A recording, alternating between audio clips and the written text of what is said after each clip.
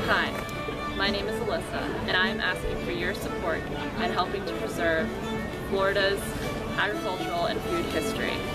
If you are unfamiliar with our agricultural landscape, you may not know the past and present importance of sugarcane production in our state. With your help, Pioneer Florida Museum would like to maintain and preserve the traditional knowledge and methods of cane grinding and cane syrup making for future generations.